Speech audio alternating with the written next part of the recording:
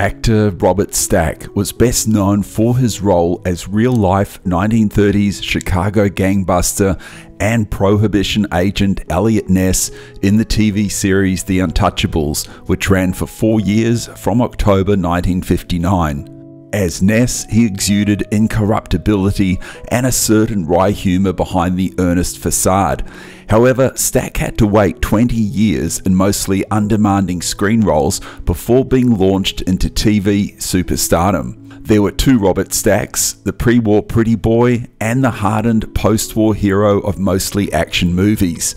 Among his films were two celebrated firsts. In his film debut, First Love in 1939, Stack, then aged 20, got to give fresh-faced teenage star Deanna Durbin, aged 18, her first screen kiss.